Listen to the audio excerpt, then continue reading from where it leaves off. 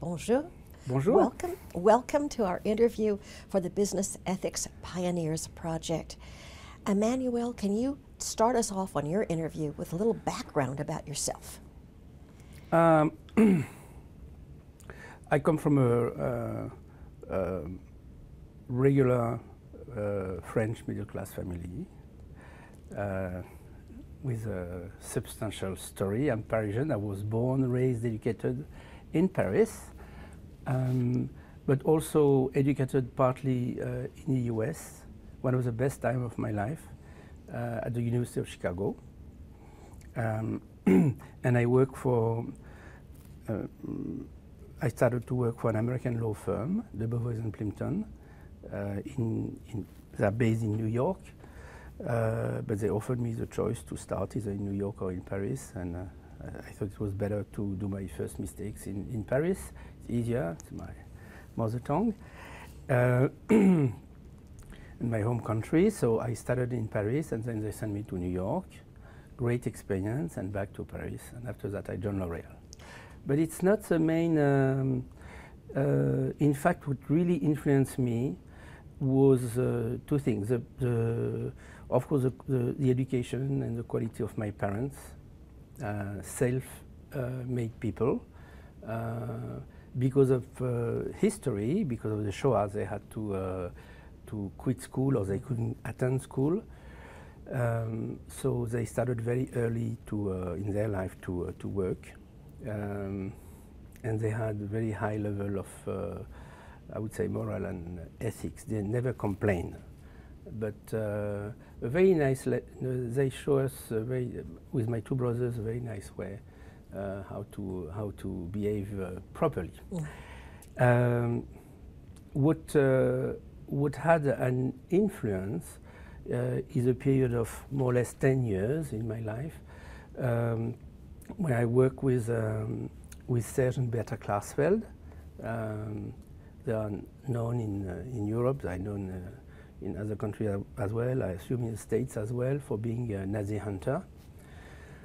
And I started to work with them when I was 17, and it had a great influence on my thinking. I understood very early that you can be alone and you can move things, you can shake things, and you can prevail if you are right. And how did that sense that one person can shake things, one person can move things, how has that influenced how you've become the leader you are today in ethics?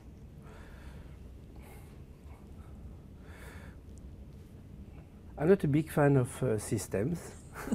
I think that individuals can move things, and okay. It's why often in a conversation with colleagues or with students or with people in my team, I tell them that I think they should study all the authors. They should study rhetorics, and it would be probably be as useful, if not more useful, than to study law.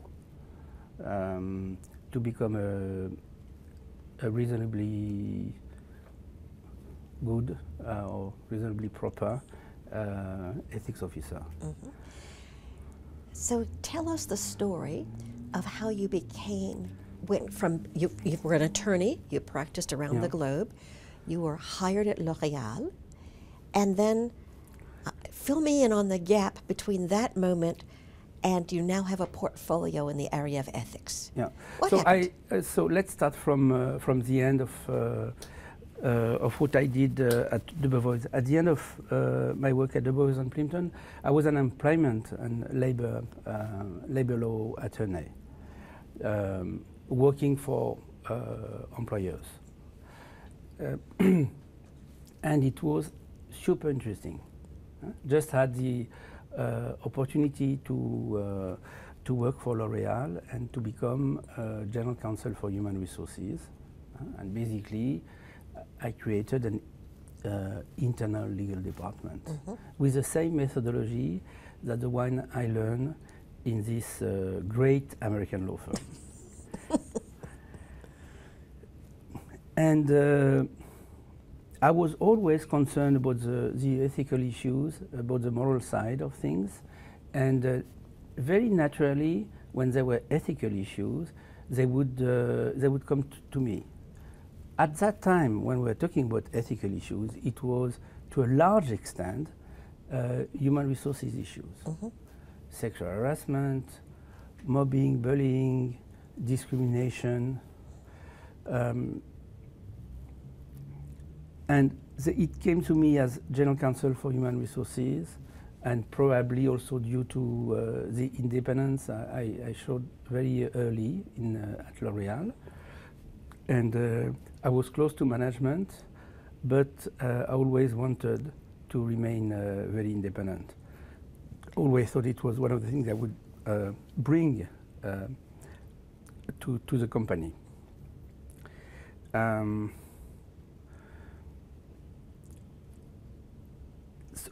I joined L'Oréal in 1999, and in 2000, L'Oréal published its first code of ethics. I was not part of the team who drafted the code. In fact, there are 2 or 3 people who really drafted the code. It was superbly well drafted. The traditional French way, I would say, it was a piece of nice literature, but no one would really read it. And it was half of the small booklet was in French, and the other half was in English. Okay. And mainly principle, and the idea was, as this company is growing and becoming truly international and then global. So it was a French company operating internationally, and then it became a European company operating also internationally. And now the idea is to be a true global corporation. And then we have, of course, additional challenges if we want to succeed. Right. So I started to review, not to draft really, but to review. And it just seemed obvious to everyone that if there is an issue to be interpreted, if the code needed to be interpreted, I would be the one to interpret it. And it was written, it has been written in 2000 in the code, in the booklet. And I was only 1 year old in this company. And this would be in your role as Human Resources General Counsel? Exactly. Okay, sure. Then in 2006, Jean-Paul Agon became executive director of L'Oréal, and a little bit after he became Président Directeur Général, so the CEO, full-fledged CEO. But when he took the job, when he succeeded to Sir Lindsay Owen-Jones, well, I knew him because we had to deal with various matters before together. And he asked me, Emmanuel, what do you want to do? And it has been a 15-second conversation. And I say, ethics. We should create ethics. It will add value to the company in a good sense. Okay? Not only economically, but it will add values, I mean, moral values to the company. It will help to develop the right culture. So he said, okay, but just show me something. He was sensitive to the matter because he just before he took the job at L'Oréal, he was a CEO of L'Oréal USA. So he had, I think, I would say, a reasonable understanding of the ethics and compliance issues, at least of its growing importance. Okay. I'm going to stop you here with the story and go back in time just to clarify something, if I can. Before you do that, could I just do a quick readjust? Sure. Emmanuel, could I have you get scoot a little bit closer to me? Yes. Just a little. Yeah. That's good. Good. And then, Joan, move a little bit here. All right, that should be Good. fine. Okay. So, All right. back on? Yep. Whenever you're ready. So go back to 1990, the year 2000. As you said, you're just 1999. Right. You're just a 1-year lawyer with L'Oréal, You are the general counsel for human resources. And one of the things you said is that at that time, so many of the ethics questions were human resources related. Why do you think that was the case? Why does ethics show up first in the field of employer-employee relationships? Clearly, because very few people had at that time the understanding that the real issues, the tough issues, the one we should really tackle and address are business issues, deep business issues, and have often little to do with HR. But HR issues are very visible, they are numerous, they need to be treated. And even today, I think still probably 70% of the issues that are raised are HR-related issues. But these issues are not the ones that can make a company fail, or barely. They can make individuals fail, sometimes high-ranking individuals, powerful people, but not the company. So you've got the majority of matters in the relationship, what I call the employer-employee relationship. It was an entrance. Okay. Let's say it was a door to, it was through HR, I was just opening the door to ethics and getting people to start to be accustomed to the field. And I thought we would develop later on more business-related issues. Because when I started, of course I encountered resistance, but silent resistance. There was a generation, a little bit a generation issue. People really felt that they were nicely educated, that they had good morals, that it would be totally inappropriate to have anyone tell them what they should do or behave, or even refer to a code of ethics. For them was improper, and for some of them it was in contradiction with religious feelings. So early on you encountered some resistance, some barriers. Do you think that your history with Nazi hunting, with the Shoah, your parents' stories, do you think that helped you address some of those barriers? Well, it certainly helped me for at least 2 counts top of my mind. Probably I'll find other good reasons. Well, I would say to have understanding that time run for ethics. That and we shouldn't be discouraged. If there is a mountain, let's go around the mountain. Okay? Let's not sacrifice yourself going straight against the mountain and the resistance. So, for instance, to illustrate this with one example, in the 90s, in the year 2000, well, it was very customary. I cannot talk for US-based corporation, but for European-based corporation, it was very customary when you wanted to develop a program, make a change, implement a new policy or whatever. It's top-down, basically. Okay, you have a few people who say what's the truth and how we should change, and it goes down to the organization. But I realized that it would be, although I got some great support, in particular from Jean-Paul Agon, who has been very supportive. But I realized that I would lose all my energy, not courage, but energy, and that I should not try to convince corporate headquarters to change, and then lead by example from corporate, and then call the countries. We operate in 70 countries, and then ask the countries to follow. I understood that it would not work, because you had all the corporate department that of course they felt threatened by this, by ethics, by this new thing. Legal department felt threatened, HR felt threatened, finance felt threatened, accounting felt threatened, operation, marketing, you name it, all the areas of the company. So they would, I think at the beginning, they were interested, moderately cooperate, didn't see the legitimacy, and it's a company where you need to have the legitimacy to be able to move on.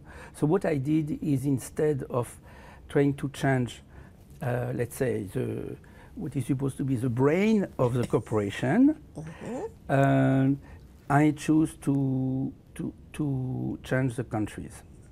And tell us the story how you did that. Just after a few years, I start to visit the countries, everywhere we operate, and to talk to people at every level of the organization. At some point, Jean-Paul Agon, the CEO, agreed that I would visit countries with him. So I was in the, let's say, presidential circle, going with him, visiting a country. But you know what it is when you have the top of a large corporation visiting the operation in other countries or overseas. It's like they're in a bubble, okay? So you see what you are shown. So I understood that it was a loss of time. It was not the right positioning. It was not a right. I didn't have my moment to talk to people, to interact, to understand what are the issues, to feel also whether they're interested or not. And so I organize these trips alone. And basically, you go to a country. You have dinner with the general manager. So you chit chat for a dinner on Sunday evening, and then Monday morning you see. I have ethics correspondent now, so I see the ethics correspondent for a couple of hours to discuss also the issues in the country, and then we have a meeting with a management committee of the country, everyone. Yeah.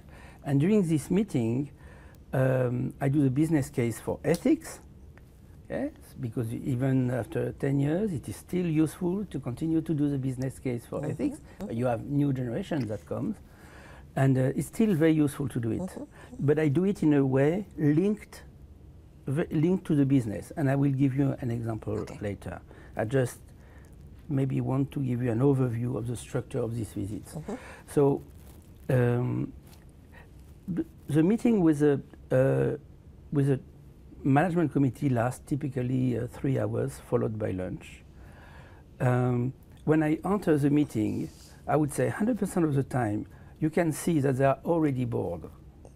They don't want this. They wonder why they are called. They know it's mandatory because there's this guy from Paris who insisted to have this meeting, but they don't want it. They have so many things to do that are important as well. So they email, they look at the paper, everything, and you know, they feel it's mandatory. They just come. Some of them come to please their boss. Okay, but at the end. I would say today, without exception, at the end, they were all thrilled about it. They discover what ethics is, how powerful it can be, how powerful it can be for themselves. And they always say, you know, we should have a longer meeting and address more cases. So what I do is we work on real cases, cases that happen in a company. Real ethical dilemmas or complex situation, crisis situation, where some situation where we look nice, some situation where we don't look that nice, or situation where it is difficult to explain what is our position and why we did things a certain way. And they love it because also they realize what it is to make an ethical decision. So because I explain the case, and then it's a lot of interaction. And of course, during this meeting, we have discussion about the issues they encounter in a specific country. And it's followed always by an individual meeting with every single general manager, with every member of the management committee.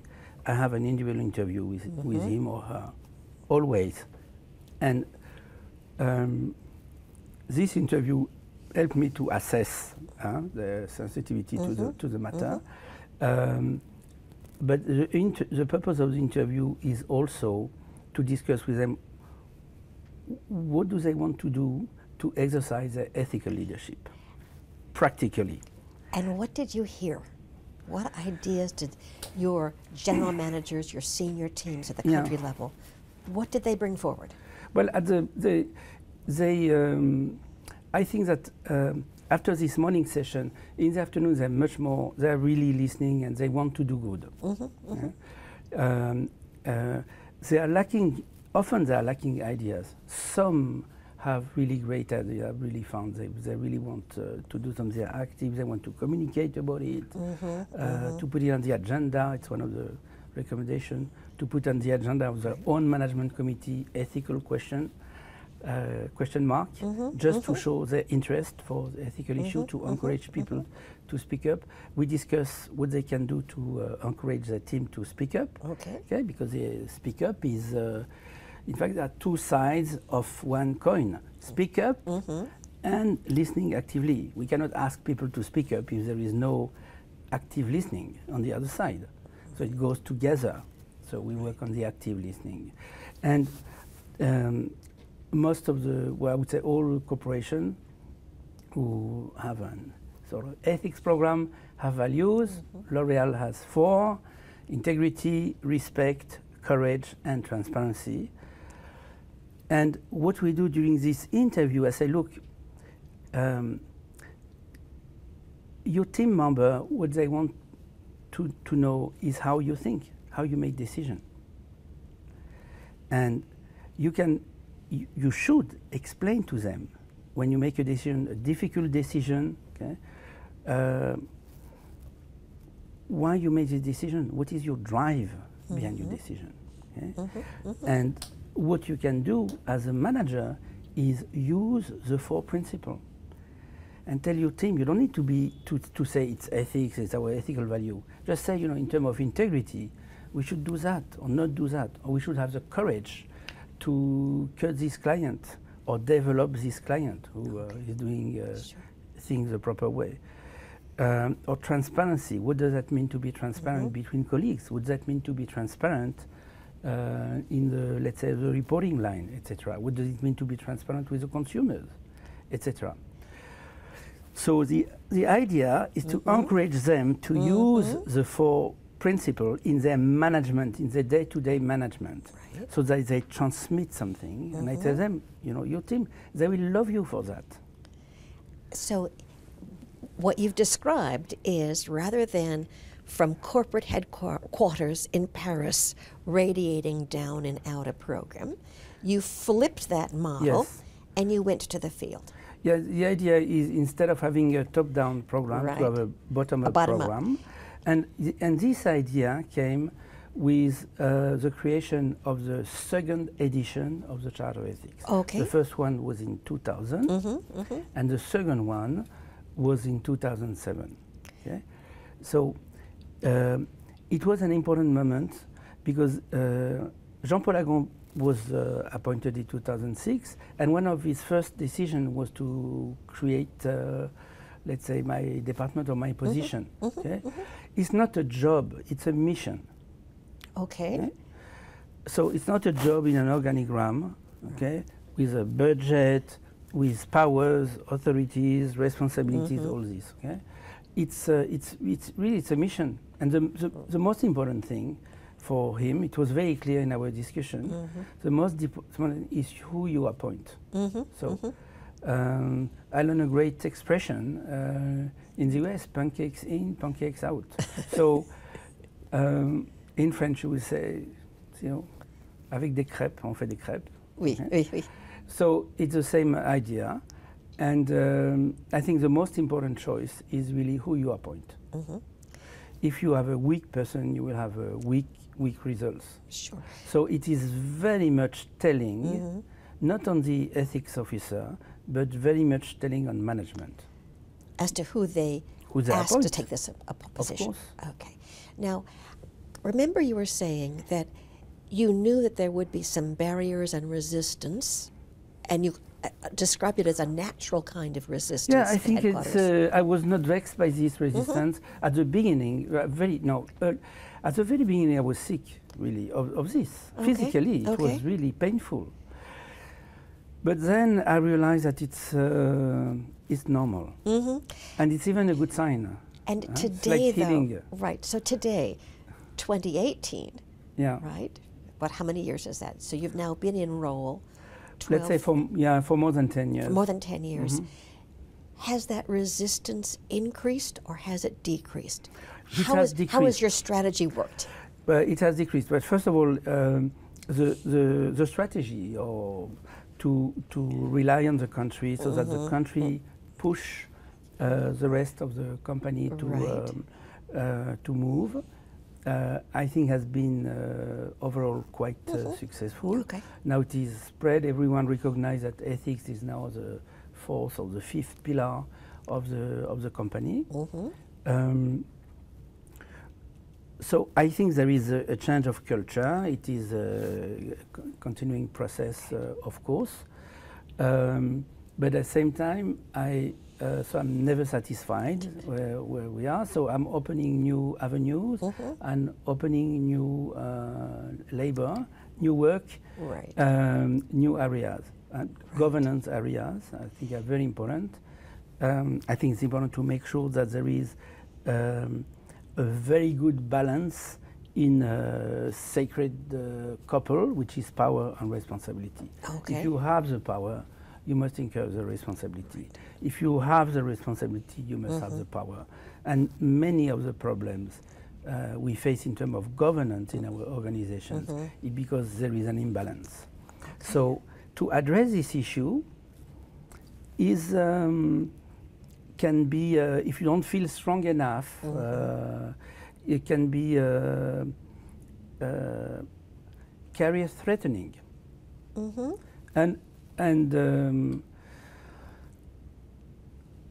there are subjects when you start to address them, you feel, maybe I have no job tonight. But at the same time, that's my personal thing, because I say that to Jean-Paul Agon. They say, "You're crazy." So sometimes you really feel that what you are asking or what you are doing is can represent a professional suicide. Okay. But so, stop sick. I want to make sure we talk about some of the business ethics, those big reputational, threatening to the organization questions that you were talking about at the very beginning. There's a plenitude of human resources ethics questions, but they don't have the same risk quotient or reputational impact as some of the business ethics ones. So if you could, I'd like to explore some of those business ethics questions. I'd love to also hear your reflections on what we used to call making the choice about, is this the hill you want to die on? Which matters are you willing to really push forward, though they could be threatening to your own career, but are very important to the longevity of the organization? So if you ask me a straight question, I'll answer almost as straight. So let's go back on to the issues. So besides the HR issues, the business-related issues can affect probably much more the company.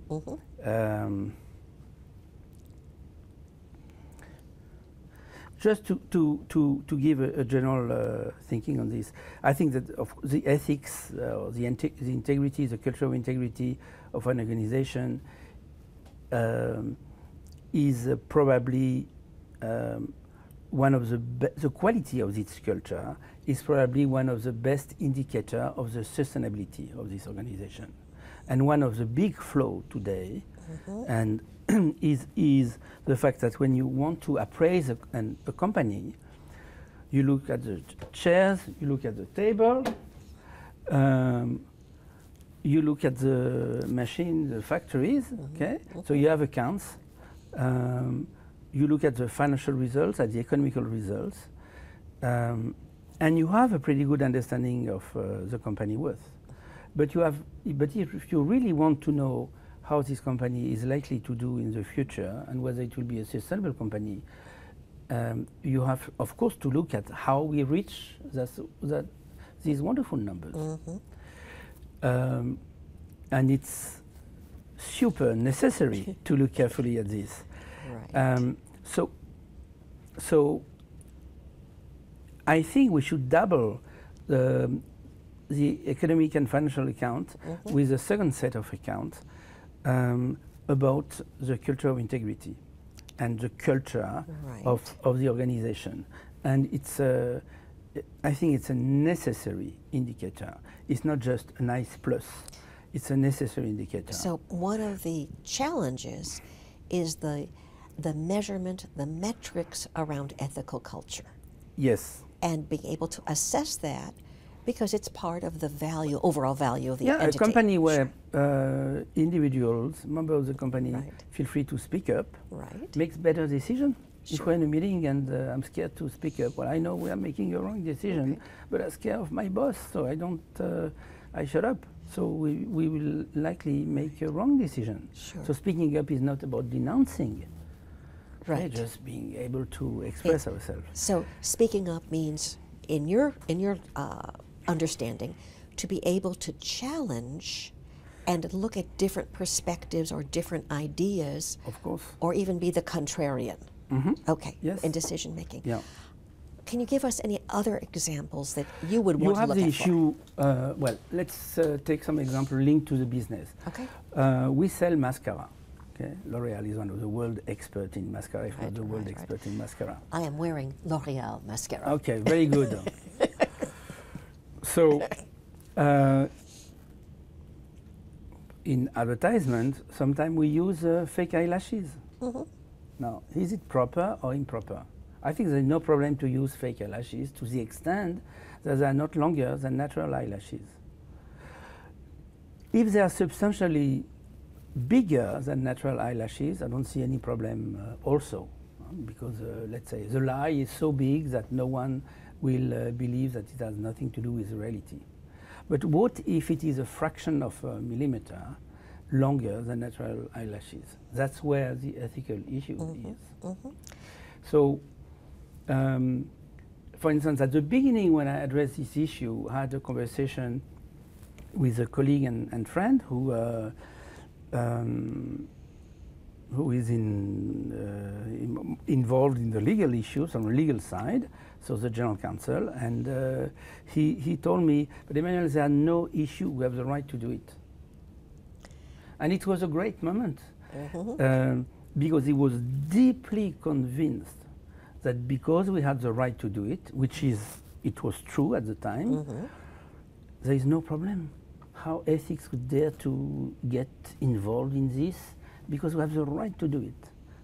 So I told him, look, thank you so much, it's just the start of the conversation.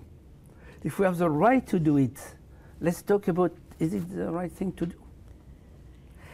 And for him, it was a big surprise, this approach. At the time, it was really, it was probably more common in the States, but less common, I would say, in Europe, within corporation.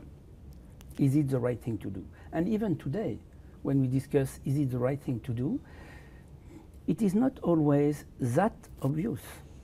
Okay. We still need to continue to make the business case for ethics. Why to do the right thing is proper, is the things we should do. So this issue around mascara was has been in many of the conversation focus point and help to understand the difference between compliance and ethics. And in that regard, I always thought that the logic between compliance and the logic between ethics are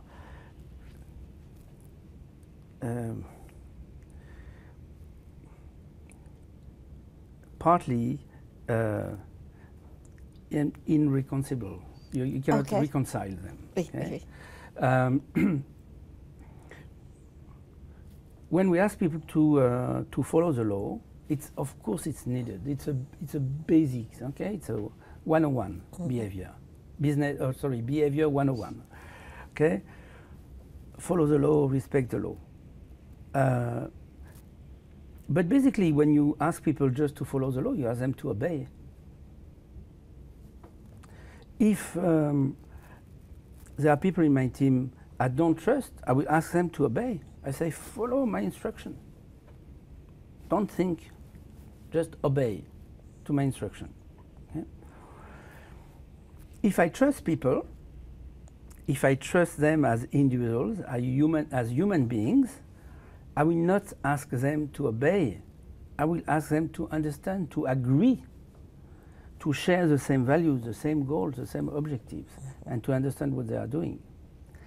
And it's probably where ethics lies, much more, in the sense that when I really believe that in an organization, what is super important is to remain human being centric. And so we have to trust people as individuals. Otherwise, there is no hope, truly. Why robots are fine. Sure. Okay? Let's be replaced by robots. Right. So if we just want people to obey. So if we trust people, I think that ethics program should be based on values, on shared values. And you spoke about L'Oréal's values: respect, integrity, courage, and transparency.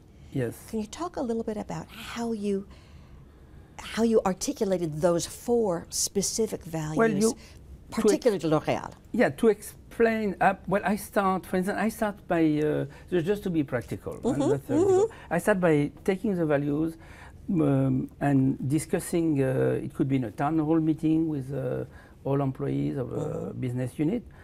And I say, look, imagine 1 minute that you are a marketing manager.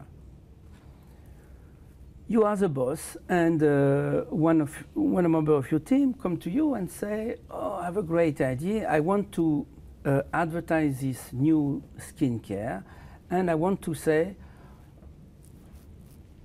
to claim that if you use my skincare, you will look 30 years younger. Okay, can you do it from an ethical standpoint? Can you say, use this skincare and you will look 30 years younger? Ethically, there is no problem to say that, provided it is supported by scientific data and proven performances. Otherwise, we cannot say it. Okay? It would be a lie. So would it be acting with integrity to take the first value and say, no, we can't. In terms of integrity, we cannot do it. So, and what is the second step in the reasoning? How this issue comes or play with respect. Same, if we make this claim saying you will look 30 years younger if you use this skincare, and if we know it's wrong, that it's not supported by scientific data and proven performances, it would be a lack of respect for your consumers. It would be a lack of respect for your clients. Right. And it would be a lack of respect for the brand. Because when you are the boss, the head of a brand, your job is to build, to nurture the brand, to build the brand, to respect the brand, to build it long term, not through lies. And where does courage come in? It takes courage. Yes, where's the courage part? It takes courage to raise an issue. Okay. And courage is not the most widespread character, I would say, of human beings in general and in our organization. And this, I would make no difference regardless of the countries. I think in almost every culture, you find courage, I would say, is an issue. At the same time, you find people who demonstrate beautiful courage. So I think courage helps us to understand that to speak up, it takes courage. Okay? To do the right thing, it takes courage. People agree that they would feel better, okay, when they look back at their career or at their life if they had demonstrated courage. They understand the value of courage, and they understand that they can use this concept of courage sometimes to push for the right decision. Okay. So to think put it in about, a conversation. Yeah, okay. Say, let's have the courage to talk about it. Okay. And even using the word courage changes the tone of the conversation in the moment. When you have a meeting, and at some point you see that everyone has his or her position, all the power struggles, I would say usual business. When you put the word courage,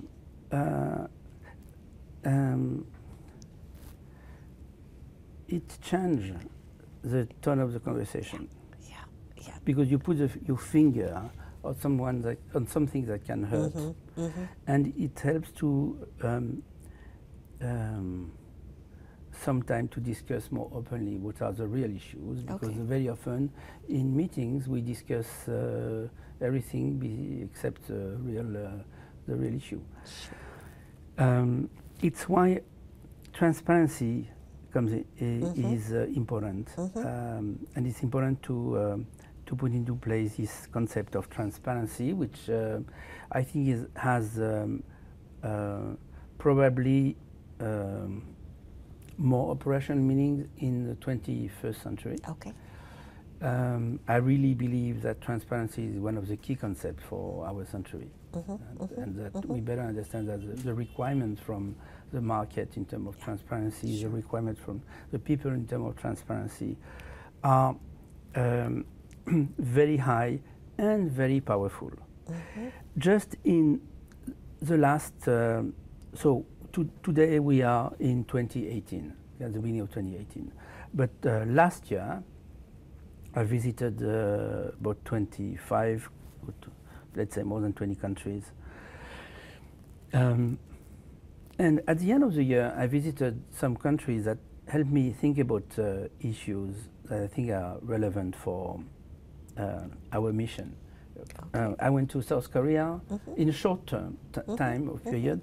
Within almost the same month, I went to South Korea. I went to Saudi Arabia.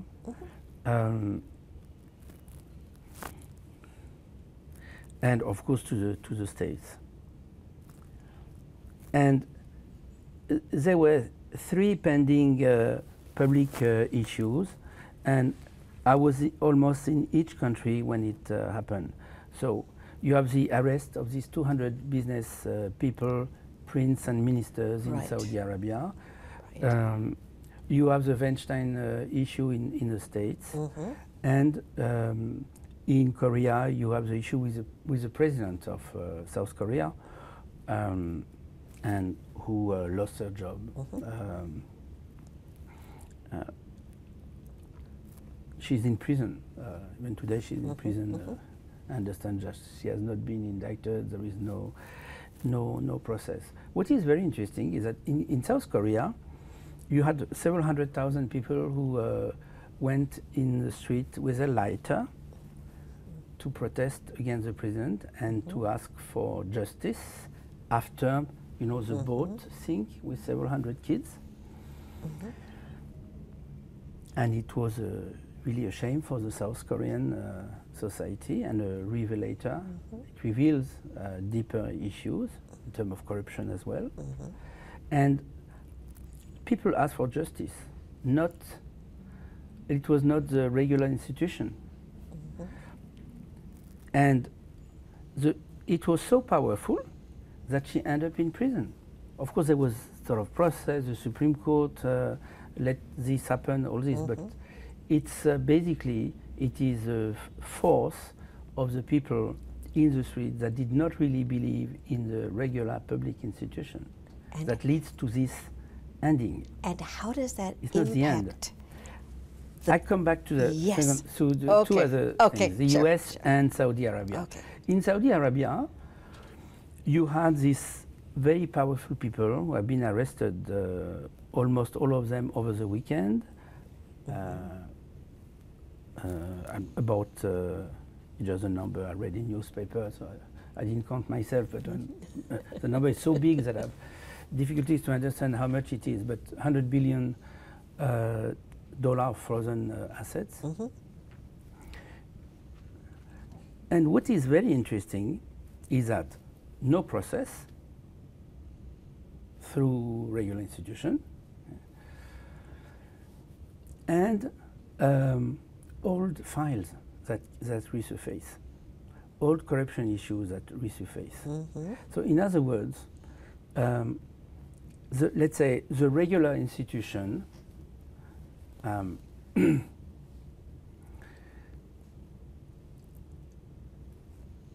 probably didn't do their job to the extent expected. So there were a lot of issues that has been swept under the carpet and resuscitated 10, 15 years after by a prince for various reasons. Okay?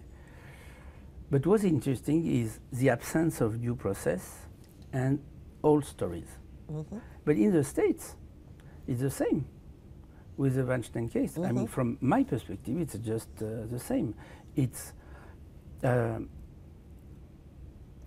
old stories,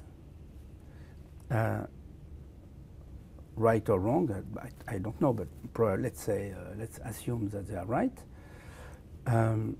Old stories, in many cases, no process, it basically is a public opinion tribunal. And I think it is not new. What is new is a multiplication of cases. Okay. It's not. It happened in the past, of course. But I think it's interesting to see that the new generations who are tired, don't want to wait maybe for the regular process, don't trust it enough. They want justice right now with their understanding of justice. Okay? It's not proper justice. What happened in, I'm not talking about Weinstein, right? But what happened for Weinstein and for the 100 or more than 100 other people who within hours, sometime or a couple of days, lost everything. They, I am sure that many of them, it's, let's say my heart would say, it's proper and maybe it's not enough. Okay? But professionally, it is very disturbing. Very disturbing in the 21st century in the States, that this can happen. As we look towards the next generation of people who are, like you, a champion for ethics inside of organizations, you've talked about some of the battles you've fought, some of those you've won, some of those you've skirted around. You've talked a lot about some of the strategies you've used. Well, one secret is don't ask for permission. Okay. And I think one of the greatness of senior management of L'Oréal and is that they, I don't know if they close their eyes, but at least they let it happen. That most of the programs we have developed in the last 10 years, I didn't ask for permission. Okay. Because when you ask for permission, basically, you ask, you try to find someone who will say no and that you can blame for not doing something. So if you really believe in it, do it. Huh? Sure. So, and I think it's one of the secrets, especially if you are in a big organization. And what is amazing is that when you do dare to do things, when you don't ask for permission, when you run a little bit above budget, or when you send policies or memos, you are not sure that there is this type of huge consensus that serves to cut it to small pieces, any new policy. So if you don't go through this route, through the moulinette, the corporate moulinette, I think you have a better chance of success. And one of the discovery, one of the things I learned as I worked is the fact that if you have the will, it's possible. And you can, with a very small team, you can have an influence, you can contribute to change things. This is really the big lesson, is in that sense, large organizations are very, very weak, much weaker than we think. And there are plenty of possibilities to move on in the right direction. Sure. Let me ask my last question. Yes. You are, first of all, a fabulous interviewee. You are, it's a joy to ask you about what you've done. Is there anything else that you'd like to record or think about in terms of your own legacy in the field of ethics? And that could be really our last question, our last area. What's your legacy? Okay, well, to start with, there is no legacy. Because I'm one of the young guy over 50, and I intend to remain like this a long time. So, no, I think the first one is really don't ask for permission. I think it's super important. I think if you have a strong team with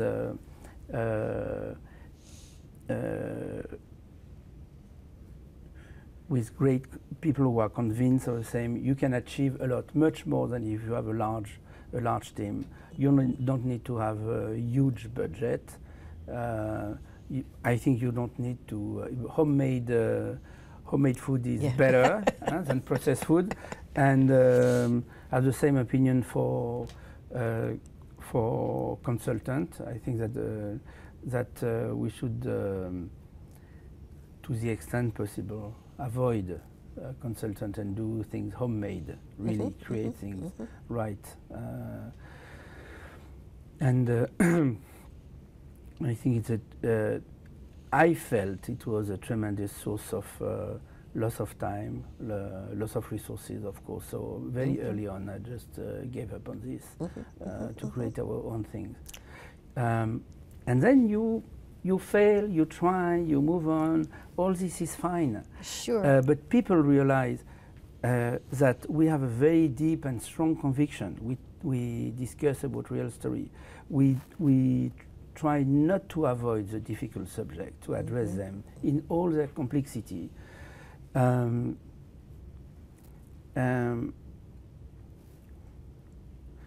of the illustration of the difficulty between respect for the law and respect for the values is has been offered through a real story.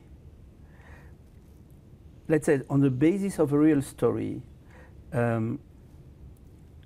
then I created work up a little bit, work on the facts so that it become more clear. And made up a little bit the facts so that we see better the contradiction. If you operate, let's say you operate in a country where adultery is prohibited, and you are the boss of this country, two of your employees, married, are in an adultery relationship. According to the law of the country, you can have all types of punishment, including the higher punishment, which is to be sentenced to death through stoning. Okay, that's the ultimate punishment. If there are aggravating circumstances, whatever, but let's say that's a risk. And you have an obligation to denounce crimes. And this is a crime in this country. And you, if you know about the situation, you must denounce it. Okay. So what do? You want to comply with the law, right? And because on every wall, I'm sure you write that your commitment to the world, to the board, to the shareholders, to all the stakeholders is to respect the law.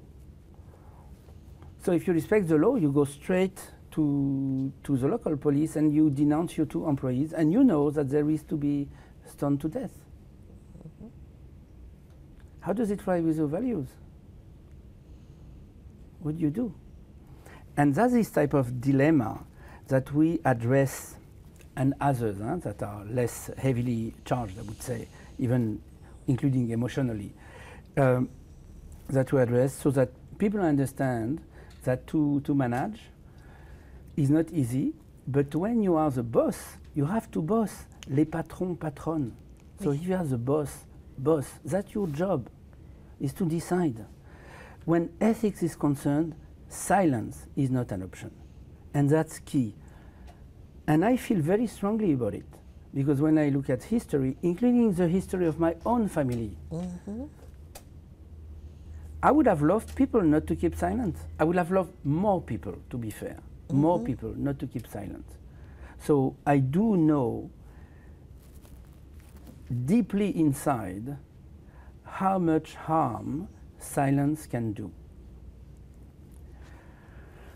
And I feel strong to communicate this, mm-hmm. Because I know it's right. We cannot remain silent. We have to make a decision. We have to speak up. We have to stand up for what is right. So to address these dilemmas mm-hmm. is great, because you see, some people say, sorry, that's the law. Mm-hmm. That's the law. Mm-hmm. You have people who say, you're totally nuts. What about, let's say, basic human rights? Mm-hmm. So we have super healthy discussion, and we realize collectively that through speaking up, we get closer to the truth and to reaching a great decision, because we learn together to think longer term. Mm-hmm, okay? Mm-hmm. We look at the consequences if we take one position or the other. And it's very helpful in the context of management, but I do that with employees even in factories. Factories, distribution center, at every level. Mm-hmm, mm-hmm. And they love it. They love that we show that by addressing this type of difficult issues, in fact, we bring trust on the table and in the conversation.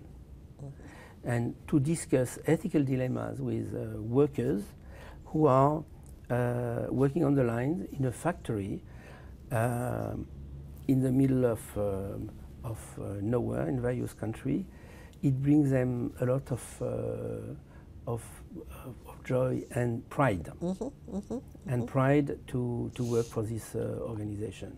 Okay? Now, don't be mistaken.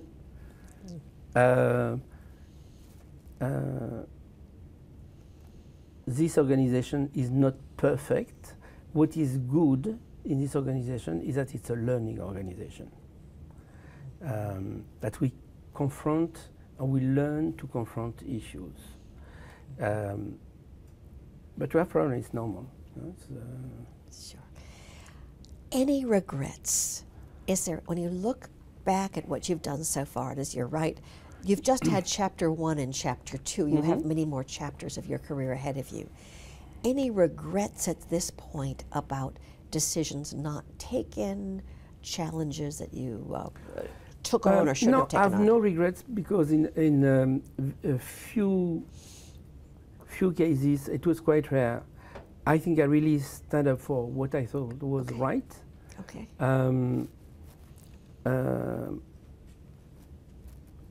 Although really in most of the cases I was so lucky, so fortunate that I've been followed.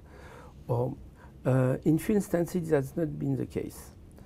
And it brings a lot of thinking. Mm-hmm. But it's a process. And you cannot win every battle. I think it's suspicious when you win all the battles. there is probably a problem somewhere. So it's normal to lose battle, and it's even great. It's good. You learn so much.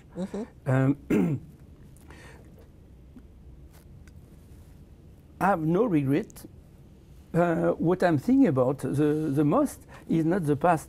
Okay, it's the future. Okay. Is what's the issues for tomorrow. And what are those? What do you think are the next set of challenges? Well, I would say there are two. One is governance. In terms of governance, I think that ethics officer will have and must have a seat at the table. Today, it's when you say that, people look at you like you're a monster. Okay, that's okay. Let me interrupt here. Seat at the table as governance. Governance as in senior executive? Yes. Governance as in board of directors? No, I would say in executive committee. Okay, okay. Yeah. So when I talk about governance, I talk about, let's say, the first circle around the number one, whatever the name. Sure, sure. And I think it's necessary. What is happening? What is happening at the moment? I think that there is a phenomenon, a silent phenomenon, but very powerful, is that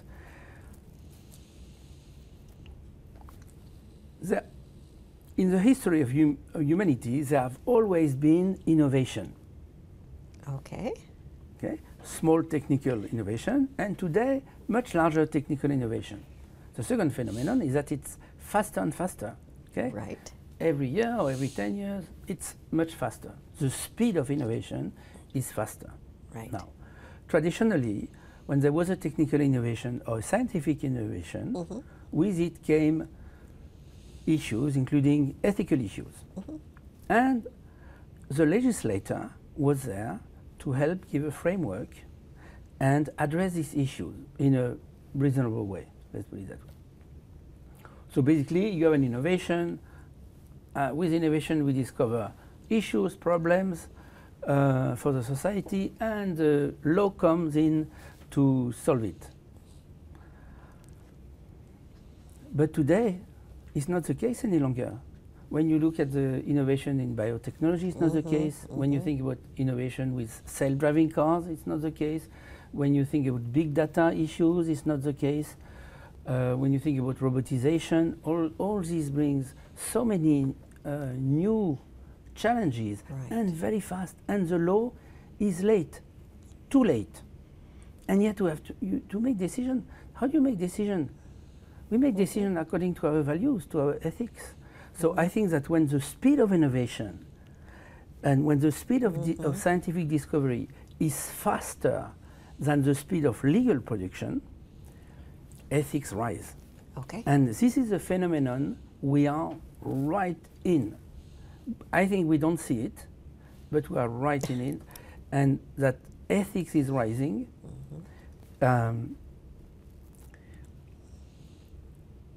And the power of the law, the power of values are going up, the power of the law is going down, just because it is not a tool adapted for speed to many of our challenges. Right, right. It's too late. And this is a deep change. At the moment, I think it's invisible. It's silent, but it's coming. And if you want your kid to build by the hour, they better study philosophy rather than law. Yeah. And these are, in some ways, some of the challenges. It will be terrible if they build by the hour, by the way. But let's say, I think that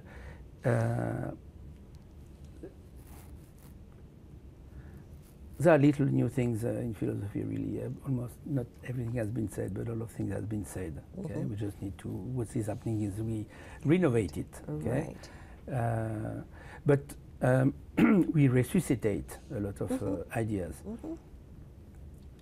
I think this will be prevalent in many of the decisions, and it's interesting to see that some of the major players. In California, for instance, are creating external bodies to think about the ethical issues because it's a strategic issue, and they know that if they make the wrong decision in terms of ethics, they are Sure. I don't know if we should say cooked or done, but they will not last. Sure. The consequences of ethical failure, when we look at big issues like big data, artificial intelligence, CRISPR gene technology, gene cutting and manipulation technology, artificial intelligence, the use of drones, self-replicating robotic entities that have been programmed to create themselves, those have huge impacts on how we live our everyday lives and how corporate organizations live their everyday lives. I'm very optimistic, in fact. Okay. Because? Because I think that we'll find the solution in ourselves. Okay. We need to have the courage to bring ethics at the table. Okay, wonderful. That's the only requirement. It's why this governance issue is a prerequisite. And as you say, that's the bona fide seat at the highest executive leadership levels of the organization. Yeah, to have a say. Have a say. That's to be part super of important, to be understood. Yeah. And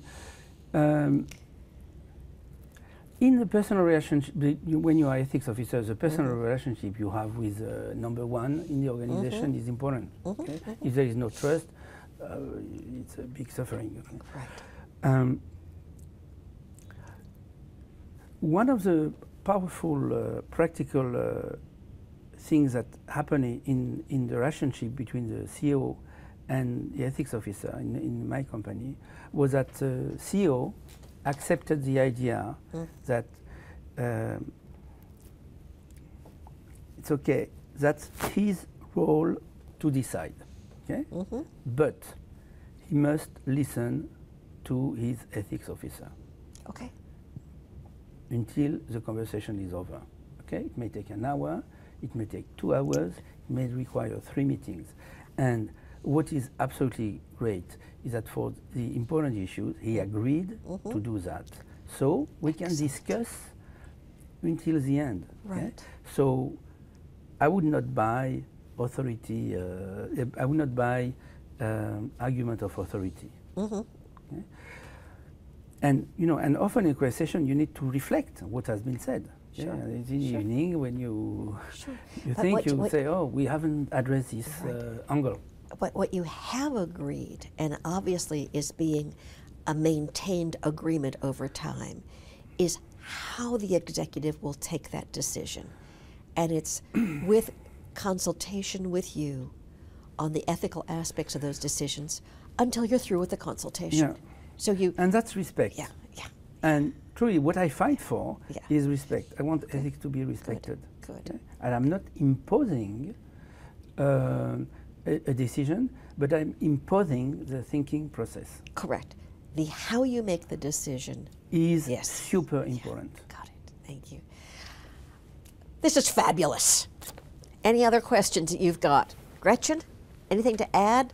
We've been keeping you in the chair for now an hour and a half. No problem. If I have a cookie, I can... It's just fabulous. I feel very emotional about all of this. No? One of the things I'd like to hear you talk about is your vision for the future. How do we bring young people into this field?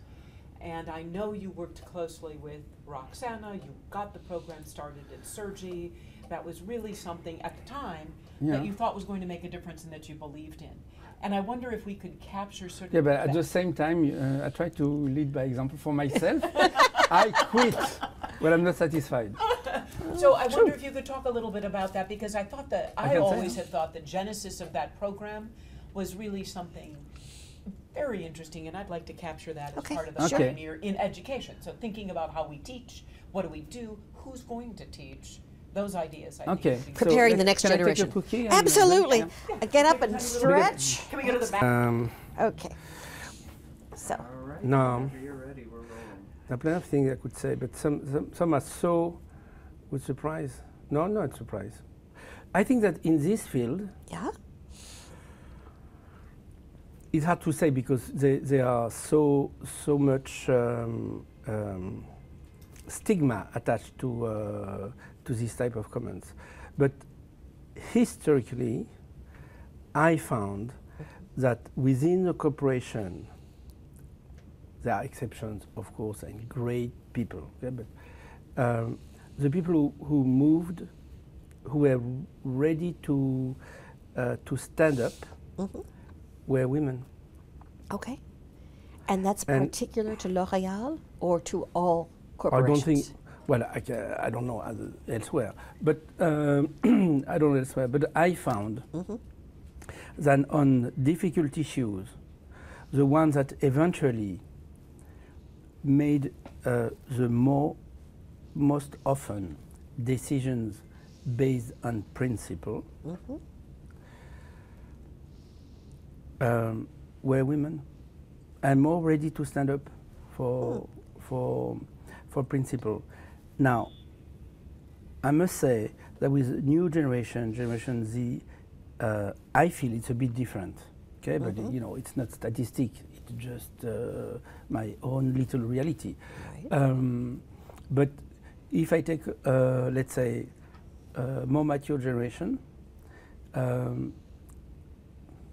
I found more women that were interested in the field, more women that were listening, and more women that were ready to stand up. Okay. And who did not use ethics for the wrong purpose. Tell me more about using ethics for the right purpose and using ethics for the wrong purpose. Well, you can use ethics to kill the career of someone. You know, it's very common. It was at the beginning. I think it was common, or let's say, every quarter I would have a case of someone who tried to hurt a colleague through the ethical route.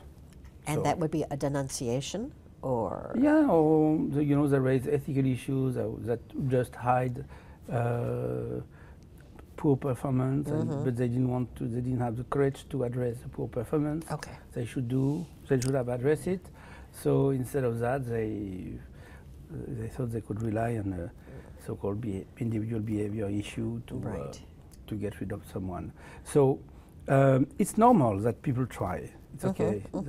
It's normal to try. So it didn't work out. So now I think no one reasonable would try.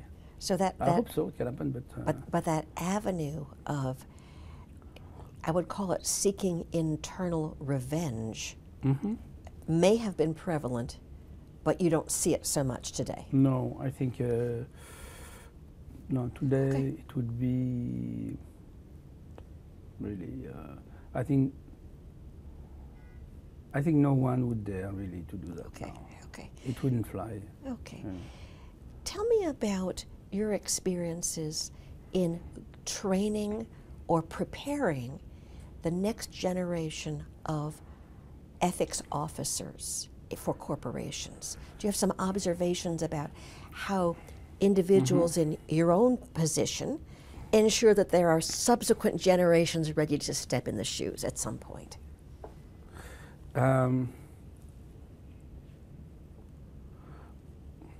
Well, there are various duties associated with the type of mission we carry, and including to help raise and train new generation, people who push you, who are smarter than you, who bring issues, who put you in a corner, like it happened this morning with someone in my team who disagree with the position I had on the matter, and he sent me a note that was not pleasant to read. He was absolutely right, and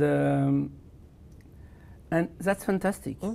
So we had a very interesting discussion later today about this. He stand up for what he felt was the right thing. Okay. Yeah?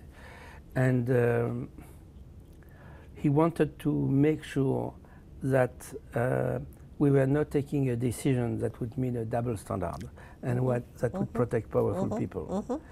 And he, the way he drafted his note was great. not only strong convictions, but well argumented. So, and after we discussed, haven't told him yet, but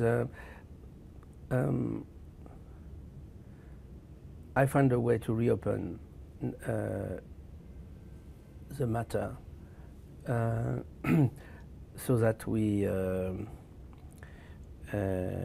eventually make something that is fair and more long-term oriented. Okay. Okay, and I like that. I like that because I feel good. I feel that we have people in a pipeline. And individuals like the employee who challenged you today, earlier today by email, how are individuals like this receiving their training? How do we prepare them? It's not just you've hired the right person by well, there are internal, external training. Yeah. So, how do we build that up? Okay, so first of all, a few years ago, I was trying to convince lawyers basically that they should enter this field and that they should contribute to develop this field, provide high-level counsel, etc., etc. I must say with very little success. Okay? More recently, they saw the opportunity with compliance and new laws like the famous Loi Sapin 2,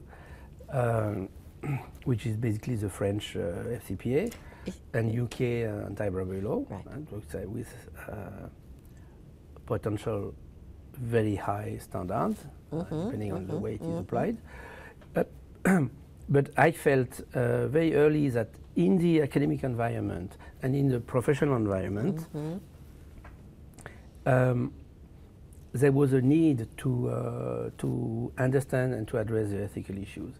And it was quite difficult. And one day I got a visit from two professors from the University of Pontoise who were looking for fund for a business, a legal and business ethics chair. I don't know if it's a proper term in English. And I didn't know them, so we just we had a conversation that lasted a few hours. And I said, no, I'm not ready to found, to found this, but I would agree to help open my my address book if you create, because we must do it, a degree in law and business ethics. Okay. So we had a conversation. We start to think, but I say, okay, it should be done now. It's not a project for 3 years from now or 2 years from now. We must do it right now and do it international. Do an international degree to the largest extent possible. So we train students at the same time on the legal issues, but also on the business ethics issues.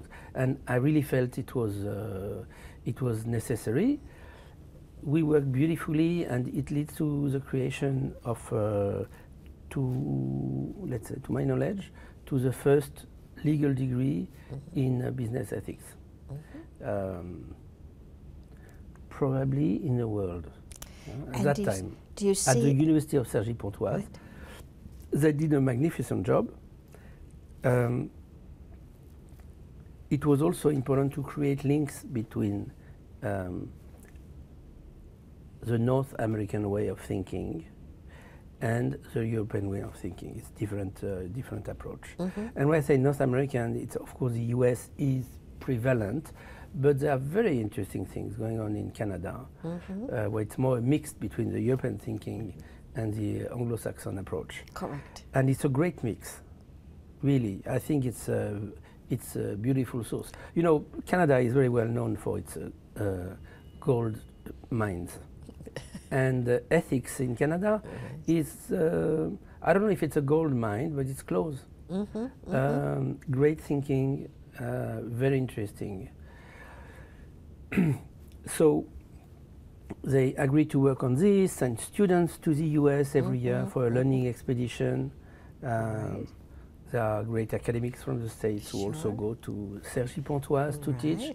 I think it's very good. I always felt that it was important to make this bridge and to develop it. Now, one of the issues we see in many ethical compliance and ethical circles is type of growth crisis. Okay? There is a generation that has been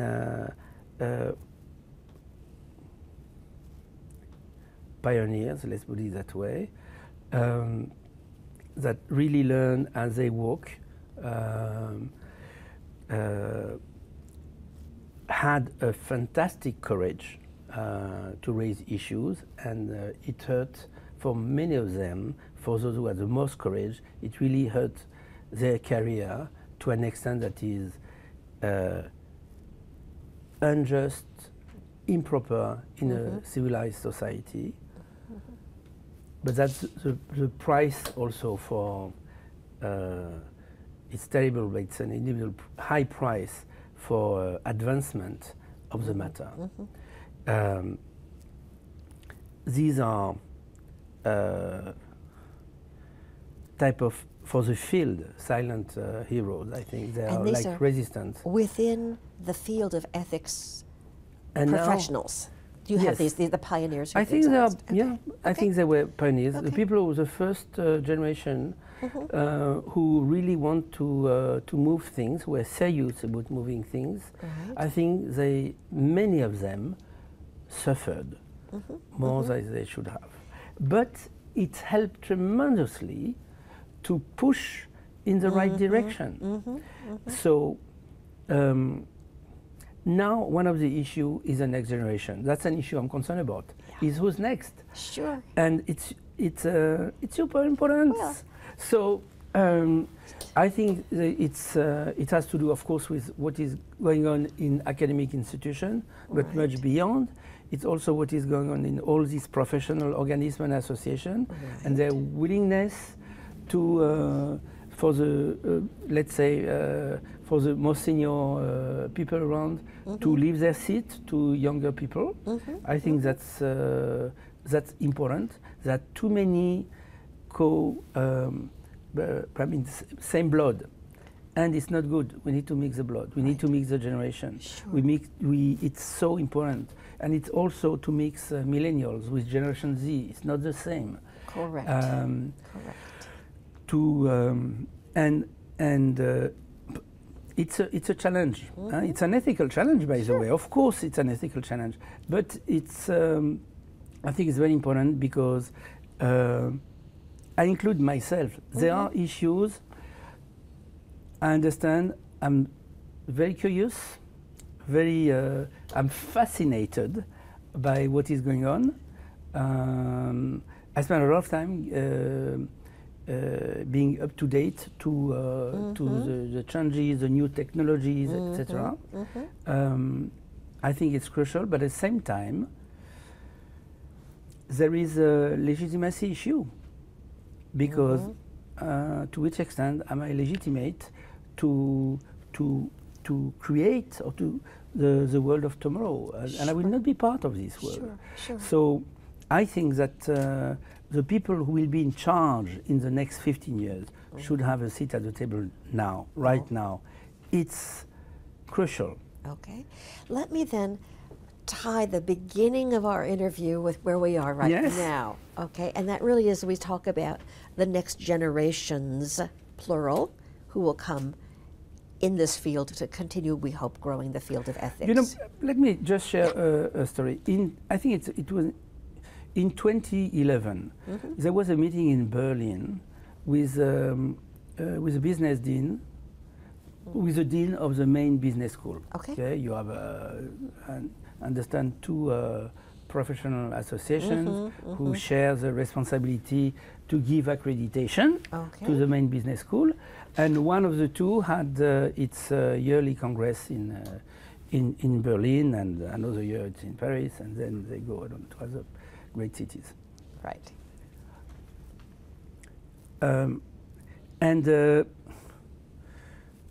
I was asked to be a keynote speaker in the last day of this convention. I think the expectation was to have a nice speech, European style probably, with great ideas. I have none of them. I had no clue. I was sick the whole night before. Oh dear. And had so much difficulties to find out what I would say, really. And an hour before, I just had an idea, is to think about the major scandal in the previous 10 years and to say, where are the people coming from? The people who had an active role in this scandal, who had the criminal activity. Most of them are coming from the top business or law school in the world. So I told the deans, look, I don't have much to say, but this I'm very concerned about, because you are the papa maman, you are the alma mater. That's your kids. Yes. That's your kids. So what did you do? And what are you doing now to fix it? Right. It was a bit of an outcry when I say that. I think they were very upset that I raised this issue. Okay, so be it. I don't feel sorry. I really think it was the right thing to do at the moment. Okay. And what concerned me is that one of the attendees say, but you're right, it means that we'll have, because I said, you know, ethics should not be a standalone class. Okay, ethics should be embedded in accounting, should be embedded in finance, should be embedded in marketing, should be embedded in each class. Okay. Right. And he said, yeah, wait, it means we have to redraft our class.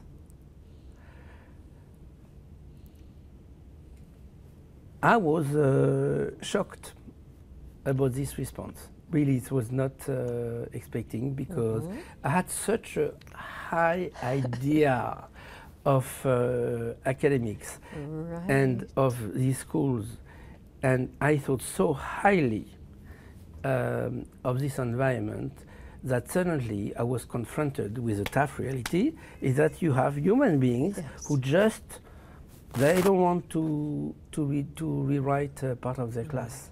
Okay, this laziness, that is intellectual laziness, was a big disappointment. Yes.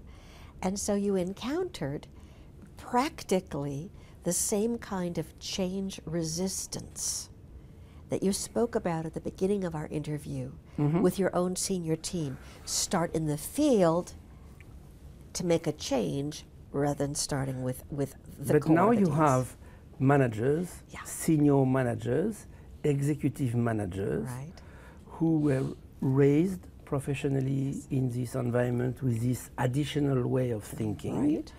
And I think they do great, super happy. We have great relationship. We discuss very easily about some complex subject. There's no judgment.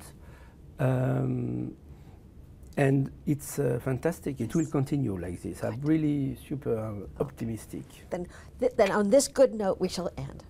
Thank you so much. Thank That you was to you. fabulous.